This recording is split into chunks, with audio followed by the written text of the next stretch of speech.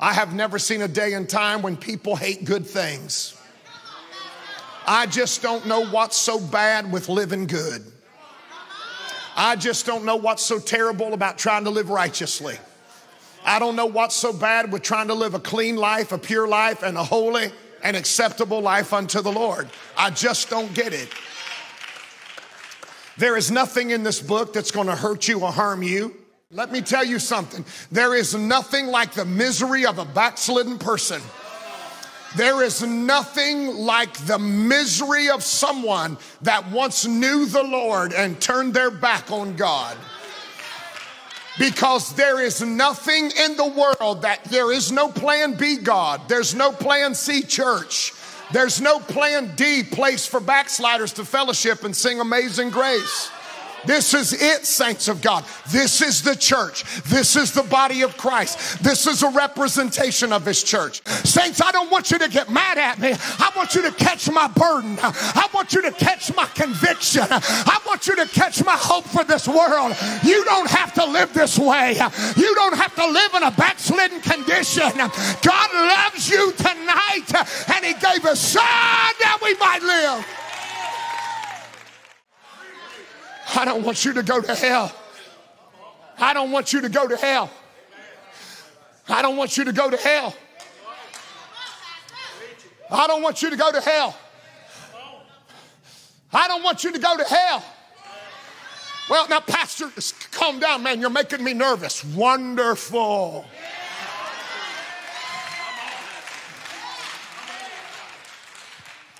Pastor, leave me alone. Leave me alone, Pastor. I just wanted to come here. I have my reasons. I just wanted to come here and show up. There's some people I know. There's some friends I have here. I'm glad you came for that reason. But God has another motive. God has another motive. Pastor, leave me alone. Back up. Pastor, leave me alone. I don't think there's anything with a little drinking. Would you think there would be anything wrong with me slipping out on my wife, but it's just a little bit? I bet not. You see, what happens is it's a little of this, and all of a sudden it's a little of this too. Because what started out with just one little thing I was doing wrong turned into another little thing I was doing wrong. And the next thing you know, I got another little thing I'm doing wrong. And the next thing you go out on another little thing I'm doing wrong. And how much is little? And how much is in proportion? And how much is moderate? And how much should it be that it's too much? And who's to decide? The Bible said in Galatians that a little leaven leavens the whole lump. If you let that enemy come in there, he will gain a foothold on your life. I want to preach tonight that you feel hell under your feet. You might say, preacher, what's hell? That's the alternative. And that's not the place that you go when you die. That's the place you start to live like when you reject God. Like hell.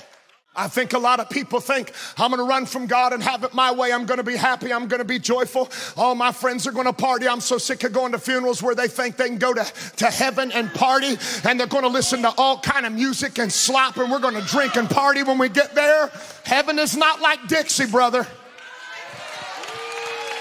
Heaven is not some country party. Ain't nobody doing the watermelon crawl up in heaven. Ain't nobody drinking all that liquor in heaven. Ain't nobody smoking no blunts in heaven. Ain't nobody getting high in heaven. Saints, I love you tonight. I love you tonight enough not to apologize for what I've preached. I love you tonight to tell you that I've preached pretty close tonight. I made it real plain tonight.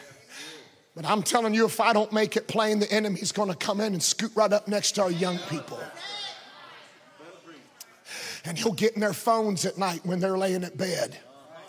And he'll start talking to them through them phones. He'll get them on TikTok and Instagram. And then they'll challenge them on TikTok, you girls kiss a girl. There's nothing wrong with it. I'm preaching tonight that the devil is a liar.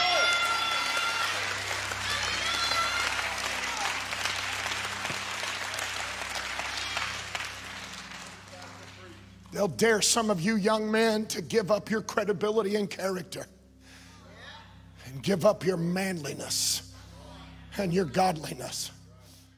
I said you don't have to cry for me. Don't sing me no sad song.